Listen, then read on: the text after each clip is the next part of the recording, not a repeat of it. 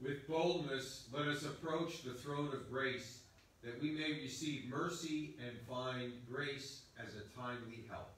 Alleluia. In the name of the Father, and of the Son, and of the Holy Spirit. Amen. The Lord be with you. And with your spirit. Brothers and sisters, let us acknowledge our sins and so prepare ourselves to celebrate the sacred mysteries.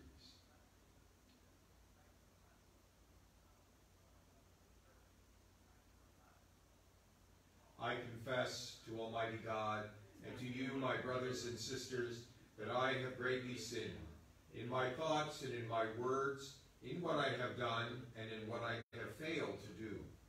Through my fault, through my most grievous fault.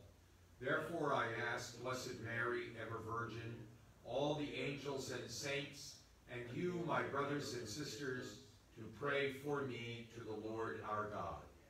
May Almighty God have mercy on us, forgive us our sins, and bring us to everlasting life. Amen. Lord, have mercy. Lord, have mercy. Christ, have mercy. Christ, have mercy. Lord, have mercy. Lord, have mercy. Let us pray. May your Spirit, O Lord, we pray, imbue us powerfully with spiritual gifts, that he may give us a mind pleasing to you, and graciously conform us to your will. Through our Lord Jesus Christ, your Son, who lives and reigns with you in the unity of the Holy Spirit, one God, forever and ever. Amen.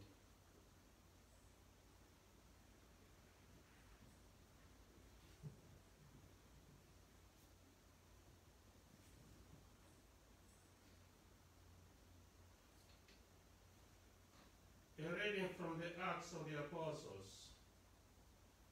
Wishing to determine the truth about why Paul was being accused by the Jews, the commander freed him, and he ordered the chief of priests and the whole Sanhedrin to convene. Then he brought Paul down and made him stand before them. Paul was aware that some were Sadducees and some Pharisees. So he called out before the Sanhedrin, "My brothers, I am a Pharisee, the son of Pharisees. I am on trial for hope in the resurrection of the dead." When he said this, a dispute broke out between the Pharisees and the Sadducees, and the group became divided. For the Sadducees said that there was no resurrection, or angels, or spirits, while the Pharisees acknowledged all three.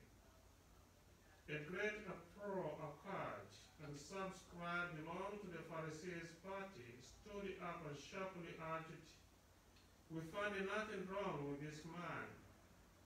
Suppose a spirit or an angel has spoken to him."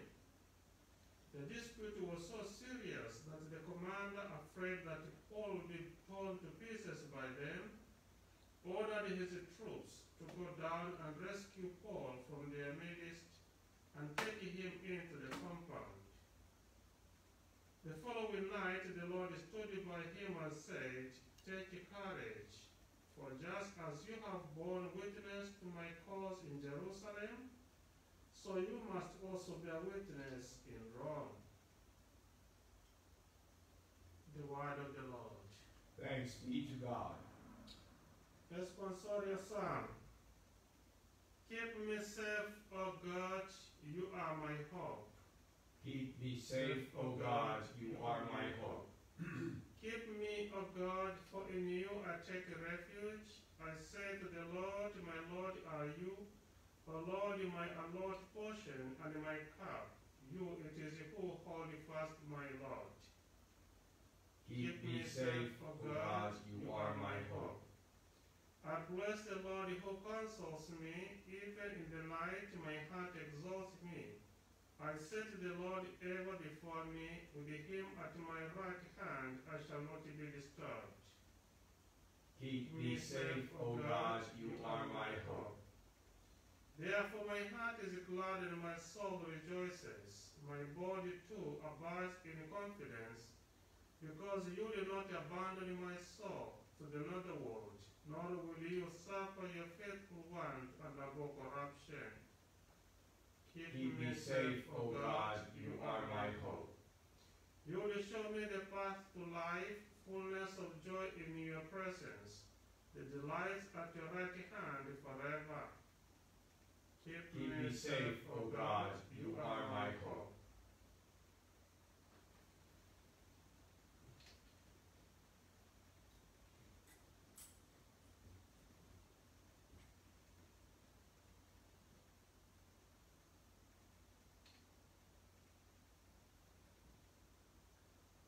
The Lord be with you. And with your spirit. A reading from the Holy Gospel according to John. Glory to you, Lord. Lifting up his eyes to heaven, Jesus prayed, saying, I pray not only for these, but also for those who will believe in me through their word, so that they may all be one, as you, Father, are in me and I in you, that they also may be in us, that the world may believe that you sent me. And I have given them the glory you gave me, so that they may be one as we are one, I in them and you in me, that they may be brought to perfection as one, that the world may know that you sent me, and that you loved them even as you loved me. Father, they are your gift to me. I wish that where I am, they also may be with me, that they may see my glory that you gave me, because you loved me before the foundation of the world. Righteous Father, the world also does not know you, but I know you, and they know that you sent me. I made known to them your name, and I will make it known.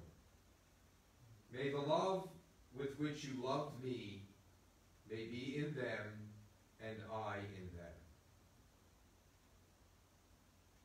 The Gospel of the Lord. Praise to you, Lord Jesus Christ. My brothers and sisters, today in our first reading from the Acts of the Apostles, we see what we might term the beginning of the final persecution of St. Paul. In Jerusalem, he is brought before the Sanhedrin to determine what he is saying and its value or its condemnation by them.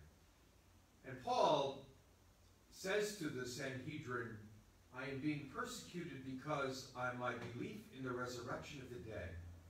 Now, Paul, I'm sure, very, very wisely knew that when he said that, it would cause a conflict, because the Pharisees and the Sadducees differ, as we hear, on those beliefs. The Sadducees do not believe in the resurrection or angels or spirits, while the Pharisees, of which Paul was one, believe in all those things.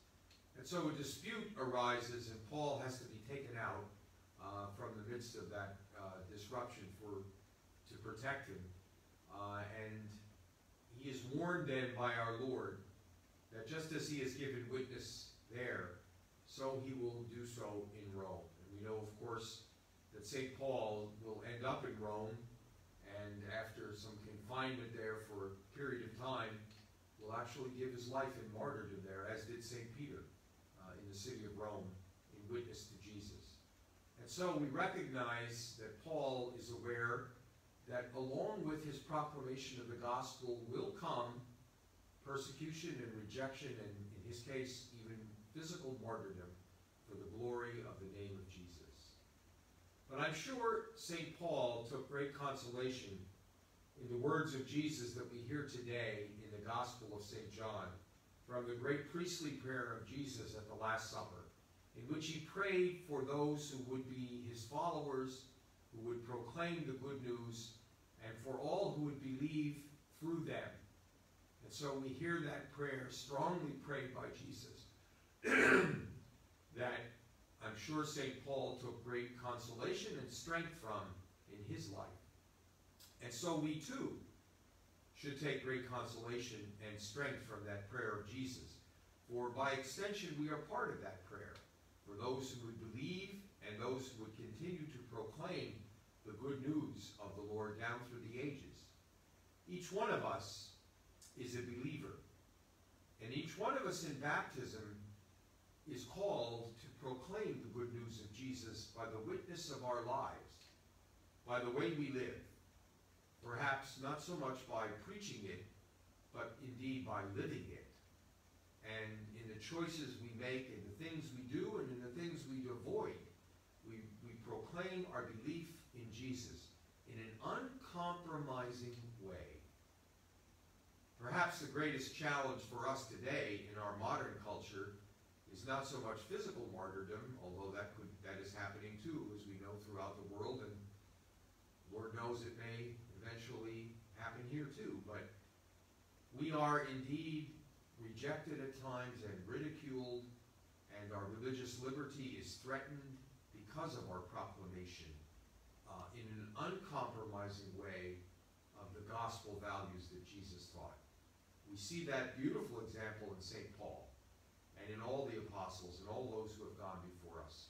And we too in baptism are called, by the way we live our life, to proclaim in an uncompromising way the truth of our faith that is not dependent on cultural beliefs or on what's going on in this way or in that way throughout the world. We know that the world in very many ways is living in darkness by the choices it makes. We are children of light. That's what's said to us on our baptismal day. We are children of the light of Christ. And as St. Paul let that light show brightly through his life, so too we are called to let it show through our lives as well, recognizing that Jesus, in this prayer, prayed for us as well, and walks with us this day in the midst of all of our challenges and struggles, in the midst of the world situation as it is in right now. And we never let fear, anxiety, or doubt compromise the strength of our faith, for Jesus is with us.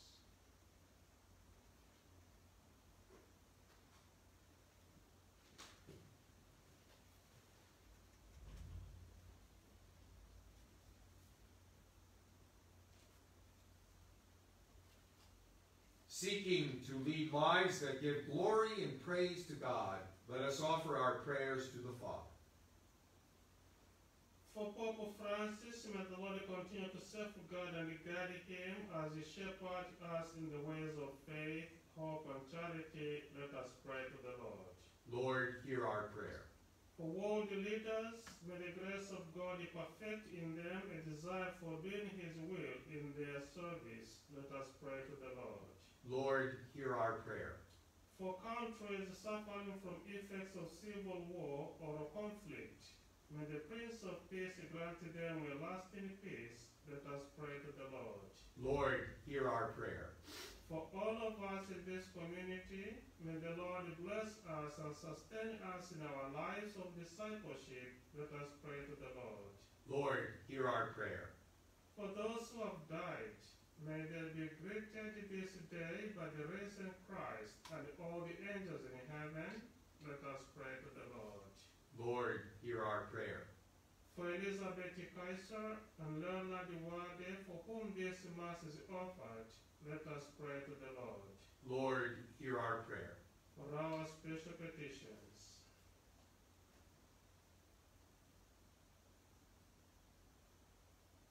Let us pray to the Lord. Lord, hear our prayer. Most gracious God, hear the prayers we offer this day. We ask through Christ our Lord. Amen.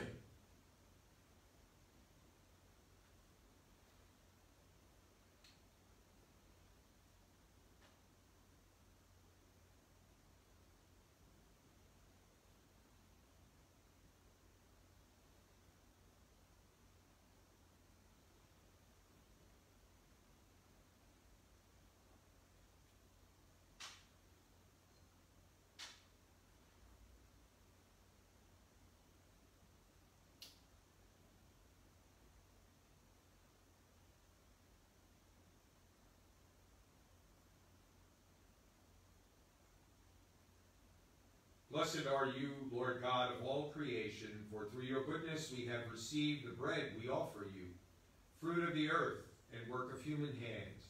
It will become for us the bread of life. Blessed be God forever.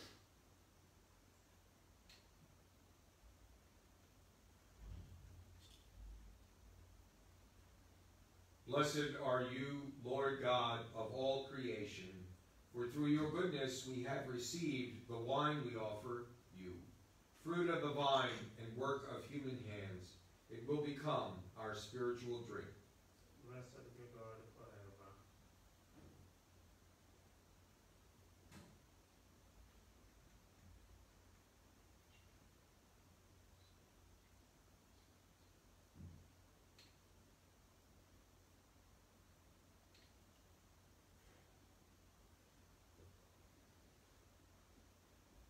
Pray, brothers and sisters, that my sacrifice and yours may be acceptable to God, the Almighty Father. May the Lord accept the sacrifice at your hands, for the praise and glory of his name, for our good and the good of all his holy church. Graciously sanctify these gifts, O Lord, we pray, and accepting the oblation of this spiritual sacrifice, make of us an eternal offering to you, through Christ our Lord. Amen. The Lord be with you. And with your spirit. Lift up your hearts. We commit them up to the Lord. Let us give thanks to the Lord our God. It is right and just. It is truly right and just, our duty and our salvation, always and everywhere to give you thanks, Lord, Holy Father, Almighty and eternal God, through Christ our Lord. For after his resurrection he plainly appeared to all his disciples, and was taken up to heaven in their sight, that he might make us sharers in his divinity. Therefore, overcome with paschal joy, every land, every people exults in your praise, and even the heavenly powers with the angelic hosts sing together the unending hymn of your glory, as they acclaim. Holy, holy, holy, Lord God of hosts, heaven and earth are full of your glory. Hosanna in the highest. Blessed is he who comes in the name of the Lord. Hosanna in the highest. You are indeed holy, O Lord, the fount of all holiness. Make holy, therefore, these gifts, we pray, by sending down your Spirit upon them like the dewfall, so that they may become for us the body and blood of our Lord Jesus Christ. At the time he was betrayed and entered willingly into his passion, he took bread, and giving thanks, broke it, and gave it to his disciples, saying, "Take this, all of you, and eat of it, for this is my body, which will be given up for you."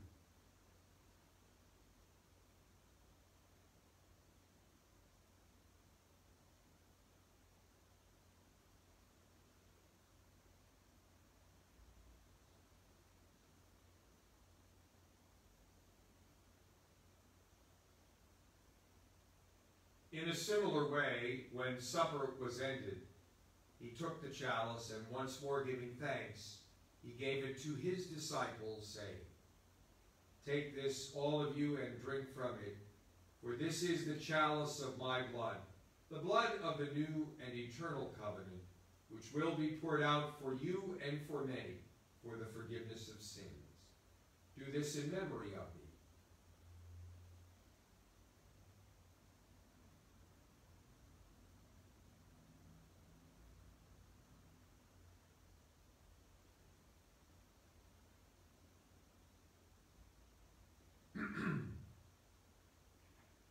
The mystery of faith. When we eat this bread and drink this cup, we proclaim your death, O Lord, until you come again. Therefore, as we celebrate the memorial of his death and resurrection, we offer you, Lord, the bread of life and the chalice of salvation, giving thanks that you have held us worthy to be in your presence and minister to you. Humbly we pray that partaking of the body and blood of Christ, we may be gathered into one by the Holy Spirit. Remember, Lord, your church is spread throughout the world and bring her to the fullness of charity. Together, the Francis, our Pope, Alfred, our Bishop, and all the clergy. Remember also our brothers and sisters who are calling us away for the hope of the resurrection and all of that in the mercy. Welcome them into the light of your prayers. Have mercy on us all, we pray, that to the Blessed Virgin Mary, Mother of God, Blessed Joseph, our spouse, the blessed apostles, and all the saints of praise throughout the ages, we may merit to be heirs to eternal life, and we may praise and glorify you through your Son, Jesus Christ. Through him and with him and in him, O God, Almighty Father, in the unity of the Holy Spirit, all glory and honor is yours forever and ever. Amen.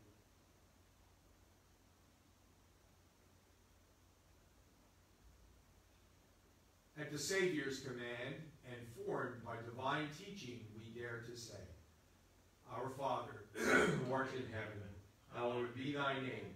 Thy kingdom come, thy will be done, on earth as it is in heaven. Give us this day our daily bread, and forgive us our trespasses, as we forgive those who trespass against us. And lead us not into temptation, but deliver us from evil. Deliver us, Lord, we pray, from every evil. Graciously grant peace in our days, that by the help of your mercy we may be always free from sin and safe from all distress, as we await the blessed hope and the coming of our Savior, Jesus Christ. For the kingdom, the power, and the glory are yours, now and forever. Lord Jesus Christ, who said to your apostles, Peace I leave you, my peace I give you. Look not on our sins, but on the faith of your church, and graciously grant her peace and unity in accordance with your will, who live and reign forever and ever. Amen. The peace of the Lord be with you always. And with your spirit. Lamb of God, you take away the sins of the world, have mercy on us. Lamb of God, you take away the sins of the world, have mercy on us. Lamb of God, you take away the sins of the world, grant us peace.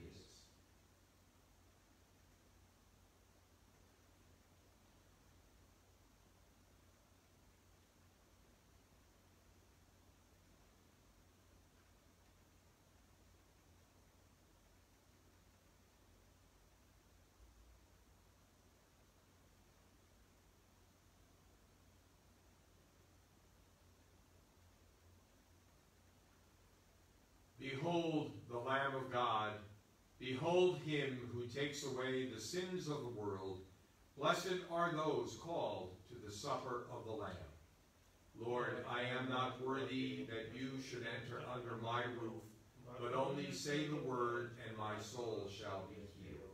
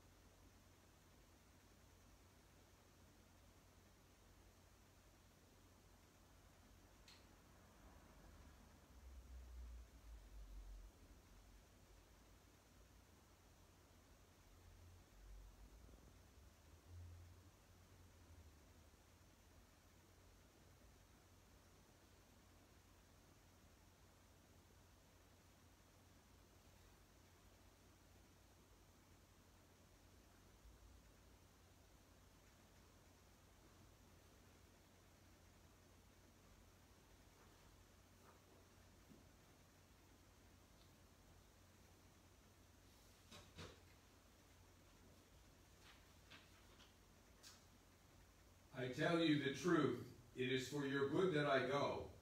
For if I do not go away, the Paraclete will not come to you, says the Lord. Alleluia. A prayer for spiritual communion. My Jesus, I believe that you are present in this most holy sacrament. I love you above all things, and I desire to receive you into my soul. Since I cannot at this moment receive you sacramentally, come at least spiritually into my heart. I embrace you as if you were already there, and unite myself wholly to you. Never permit me to be separated from you.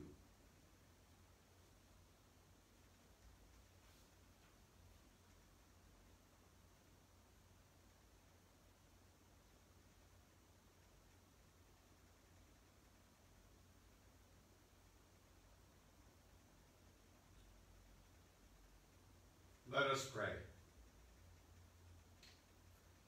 May the mysteries we have received, O Lord, we pray, enlighten us by the instruction they bring, and restore us through our participation in them, that we may merit the gifts of the Spirit, through Christ our Lord. Amen.